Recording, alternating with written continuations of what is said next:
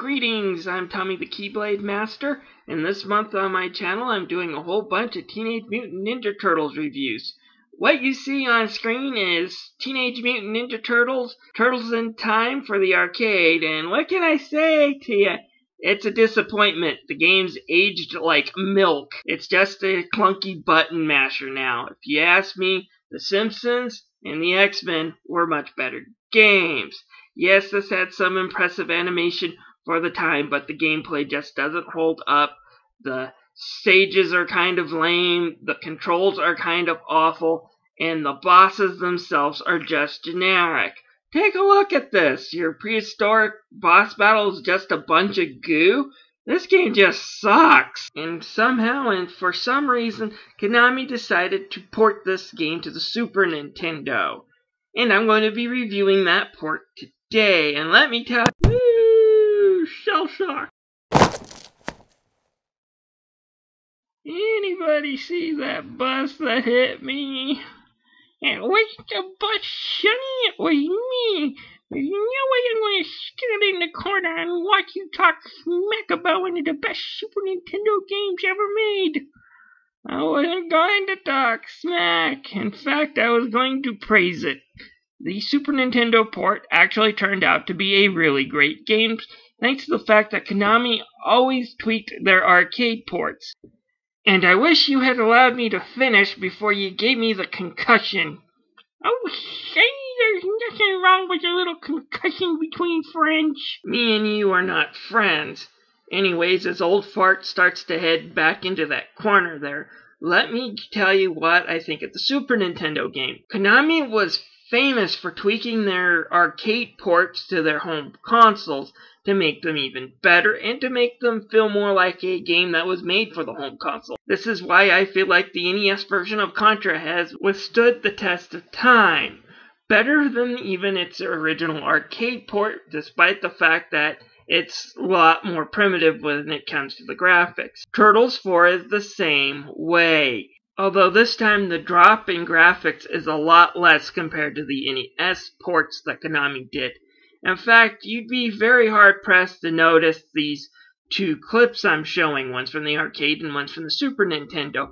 As you can see, the arcade game did have a smoother animation and a better color palette than the Super Nintendo version. Overall, you have to be very, very nitpicky to even really notice or care. And what you get out of this is a better controls, more varied stages, slightly better plot, and boss fights that are actually interesting. The story in Turtles of Time, like Turtles 2 and Turtles 3, is pretty simple, and for the most part the plot is non-existent. I would say this is a little worse than Turtles 3, because at least in Turtles 3 you kind of had this over-branching arch in the way the areas were connected, so they made sense, and you had cutscenes that made sense. Here, not so much. You say cowabunga at the end of the area, and then the next stage is displayed and you just jump in. Later in the game they throw in a time-traveling aspect to help show and explain why all these stages are different, but for the most part there's no real plot thread connecting anything. I would say the story in the Super Nintendo is better than the arcade version, mainly because the Super Nintendo has Shredder leading the Turtles into the Technodrome to activate his time-traveling trap, while in the original arcade version, he just appears on the wall and somehow manages to zap you back in time. Anyways, the basic plot has the Turtles at home watching April's newscasts when Krang swoops in and kidnaps the Statue of Liberty. Wait, he doesn't kidnap April? Major plot twist. Anyways, the Turtles set out to find Shredder and get the statue back is the basic premise. Then the whole time travel aspect starts for the second half of the game once you get to the Technodrome. Pretty simple story, it doesn't really matter in the game overall. However, it's kind of fun and goofy and it's not bad. It does fit the cheeseball 1980s cartoon series. Alright, I've already went into detail about the graphics and how good they are compared to the arcade version and how they're only a slight step down from it. Let's talk about a few features, though, that this game put in, just to show that Konami went the extra mile to make this home port as good as it could be. First thing they did is you're allowed to go into the options and switch it into a comic skins. This gives the turtles a slightly different look, like they were made from a comic book. The ones that you can tell the most would be Donatello, because his skin goes from green to a brown color, as you can see in this clip that I put up. And then finally, I have to talk about the Neon Knight Rider stage. And the original arcade game, this was just an automatic side-scrolling stage, similar to the skateboarding stage from Turtles 2.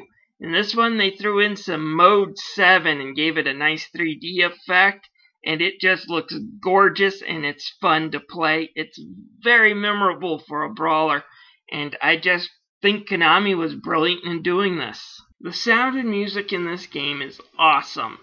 While they did cut out a number of the voice clips in the Turtles arcade game to put it on the Super Nintendo, there's still a lot of them here. You'll hear it's pizza time, or pizza power, as well as the infamous Cowabunga, now sounding a lot better than it did in the NES game. So overall, these sound clips are pretty good, and the music is even more awesome. Take a listen. All of this will stick in your head. It's really great. Konami did a really good job composing this music. Now, everything I've stated so far in this review has been towards the arcade game compared to the Super Nintendo game. The graphics in the Super Nintendo game hold up okay against the arcade game. The sound and the music hold up okay against the arcade game. But here is where the Super Nintendo game just swoops in and kicks the arcade game's butt. It has way better gameplay. Now let's start off with what is the most improved aspect of this game compared to the arcades, and that is the controls. Now, the arcade version wasn't really a terrible control-wise game. It just was button-mashy. And all these special moves, like throwing the enemies at the TV screen, were done automatically. You had no control over them. In fact, I would even say they took you out of the gameplay rather than being really cool moves that you could pull off. This has changed in the Super Nintendo port. Instead, you have to press Y and either towards the enemy or away from the enemy at the right time while you are doing a combo to pick them up and throw them or to slam them on the ground. It's tricky to get your head around these new moves, and it takes practice. However, it's well worth it. Not only does it feel good doing this, but it gives you more points. 200 points gives you a 1-up similar to the NES version. However, since you now have these new moves that will increase your score, you can now get 1-ups easier if you use these moves strategically. If better controls weren't enough to make this game better, Konami did one thing else. They turned these two vertically scrolling stages that were okay in the arcade game and turned them into fun as heck mini games that you now play through. You only have to hit each enemy once to kill them. There's plenty of pizzas to pick up. And at the end of it, you'll get bonus points depending on how well you do in these two stages. The sewer surfing stage and the Neon Knight Rider stages have gotten a huge increase in the fun factor due to this change. If bonus stages weren't enough, how about new bosses? They even sweetened the deal with that. In the original arcade game, the end of stage 3, you just fought a bunch of pizza monsters and then Shredder appeared. Here, it's an actual boss fight against the Rat King, and he's pretty fun. In the prehistoric Turtlesaurus stage, as I've already mentioned, you fight a bunch of goo. In this one, it's Slash, and he's a really fun boss. He can block your attacks, and you have to find a way to strike him in the back or strike him when he's open. They've also changed Toka and Razor's position from being in the end of the pirate stage to being in the Technodrome, and they're really fun. They've changed the way they attack as well, and they included an extra battle with Shredder, which is really cool. In order to beat this guy, you have to pick up foot soldiers and slam them against the TV screen. They changed the controls around to where it's really easy to do. You don't have to be as precise in the timing with this boss as you do in the rest of the game. Still, he's a really fun boss. I should also make a point to mention that unlike the original arcade game, Rocksteady and Bebop make an appearance in the Super Nintendo version, and they're okay. I personally preferred their Turtles 2 or Turtles 3 incarnations over this battle, but it's better than the Toka and Razar battle we got at this point in the arcade game. And then finally, we also have a fight against Super Shredder, similar to Turtles 3. He transforms at the very end, and his combat's actually better than the regular incarnation of the Shredder that we got on the arcade version. He pretty much teleports around, and then he'll either throw out fire on the ground, throw ice in the air, or he'll throw out a Hadouken type move that can shrink your turtle. On the very challenging last mode that you can equip in the option menu, this guy can be tough. But he is fair, unlike the arcade version, which just feels, again, like a button masher, and it's more luck than skill. If you still don't like that, there's even more. There's now an options mode right on the main menu, no secret code this time, that allows you to increase your challenge, your amount of lives, and so on. And the way you set the challenge really does affect the game. It's all in balance. Check out this clip here. Here is normal mode versus Shredder's tank, and here is challenge mode.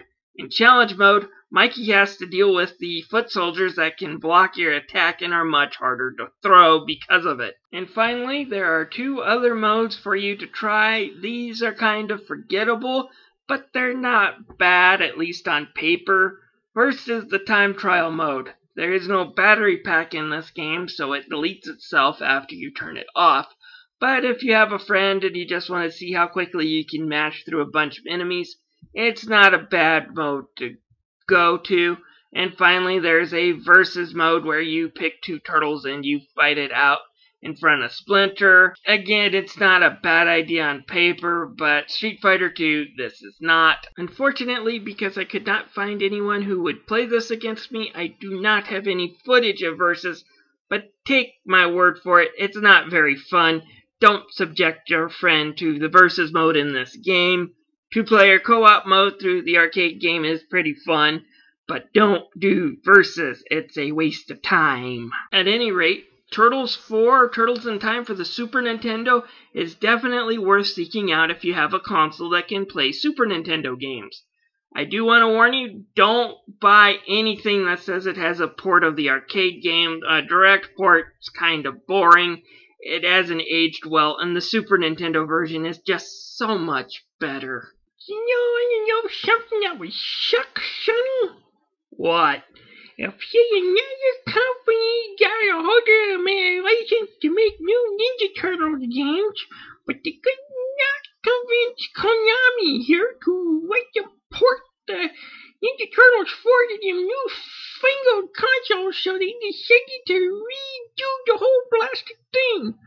But rather than focus on the Super Nintendo game you just reviewed, they went toward the arcade game. And to make matters worse, let's say they tried to do it with the 4Kids Ninja Turtles, which is completely opposite in tone of the classic series. Well, if a game like that was made, I'm pretty sure it would be considered a disaster among all the Teenage Mutant Ninja Turtles fans and be universally panned. But the only way I think I would have to review a game that awful is if I was stuck in some sort of strange pocket universe. I don't think that will ever happen. Whoa!